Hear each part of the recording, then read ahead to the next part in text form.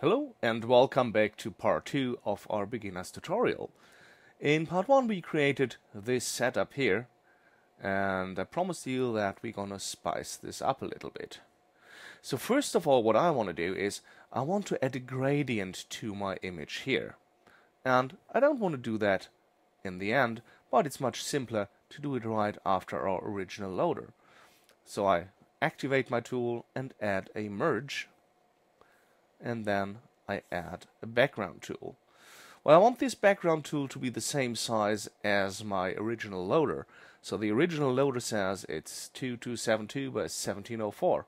So I go to my background, click on the image tab, 2272 by 1704. And then connect it to the foreground input of my merge tool. So out of the sudden the entire image turns black. This is because my background is actually black with 100% alpha channel here and is merged on top. Well, obviously I don't want to do that. So let me select some colors. So I now view again my original loader here. Click on my background tool and I want to set it to a vertical gradient here. So I've got a top and a bottom control.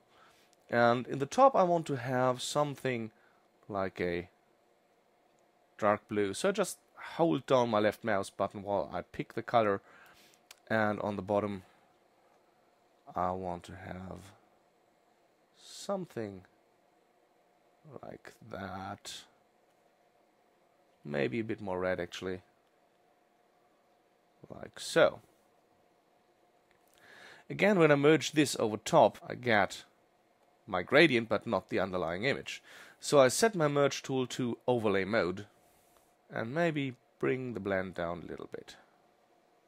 Maybe I want to get rid a little bit of this bluish cast here, so maybe bring the blue down in my bottom here, so I have the bluish sky in the top and the more dirty city look in the bottom. So since after that we do all our matte controls, cutouts, etc.,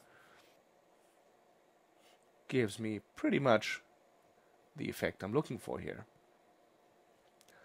Right, let's do some more after our 3D render. First thing I want to add is a brightness contrast. So again, I activate my render here, click on brightness contrast, and what I want to do, I want to bring the saturation down, say by 0.5, like so.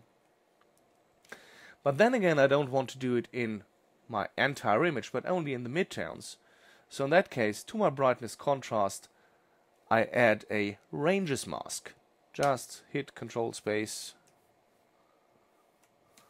ranges mask, and the ranges come again from my original render. And in this case, let me view my ranges mask on the right here. I want only to set it to midtones and choose a simple preset. So this is my mask, which is now influencing my brightness contrast, which takes down the saturation. The next thing I want to add is a color corrector, and in this case I want to go into my levels and say this up a little bit, like so, and then it go into my individual red, green and blue channels, and we'll mess around with them. Maybe something like so. And in the green, oh well, that doesn't look too shabby. And in the blue, do something like that, just to color grade that a little bit. And since Fusion concatenates not only transforms but also color corrections, I just chuck in another color corrector just behind that and say, okay, maybe it's a little bit too much saturation. So in the master channel, I bring my saturation down, maybe 0.8-ish, like so. Then go into my midtones and say, maybe tint that a little bit, maybe like so. And could take a bit more strength, maybe like that. And actually bring the gain up in the midtones as well, maybe like 1.4. Then go into the highlights, maybe do something like that. And again, raise the gain a little bit. And then maybe I want to counteract in my shadows for the yellowish cast and say, well, let's bring that down a little bit here. Maybe like so. Back in my midtones. Bit more here. Shadows. Well, you see, this is quite an interactive process, and adjust it to your taste. Actually, maybe the saturation could get down a little bit. Like so. Well, that looks nice. Let's play this back. So when we come to the night area, I'm definitely missing some glow around the highlights. So because at night everything glows, so we can add a glow tool after our last color corrector. But this is somehow too much, so again I want to mask the glow out. Add a ranges mask, which gets its input from the last color corrector, and I only want to use the highlights in this case. So this is my highlights ranges mask here, and my glow tool actually doesn't look too shabby. However, in the beginning of the shot, I think the glow is just too much, so I probably have to animate the blend. Here in the end, a blend of 0.2 looks sufficient to me, so I right click, say animate, and in the beginning set the blend to 0. So if I now scroll through my animation here, I still think the blend could come in a little bit later, so basically when night falls, which is around like frame 25.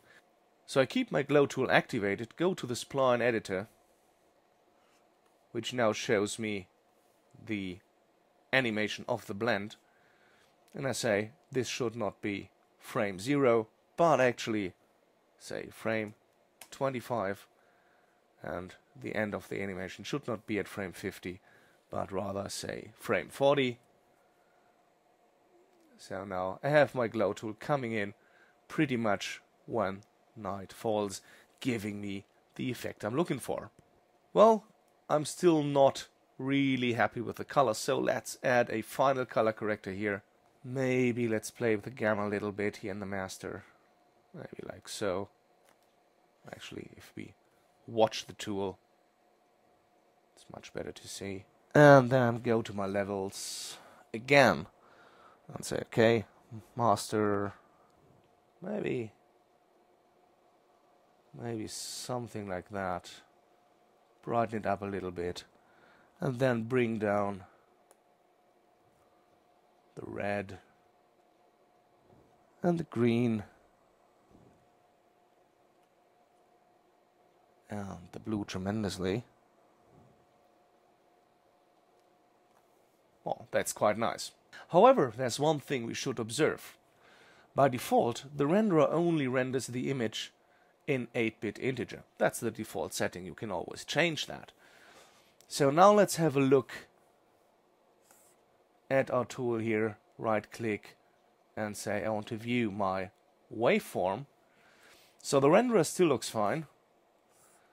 The first brightness contrast still looks fine. But on the second color corrector, you see that we are actually clipping values here at 100%. And so apparently does the glow tool. Well, let's work around that.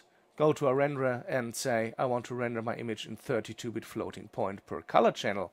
And then you see that we actually keep those seemingly out of range values. You see that the highlights actually act a little bit different, but that gives us a much nicer look. In part 3 of this tutorial, I'm going to show you how to spice this up even more using some 3D modificators. Stay tuned, see you next time.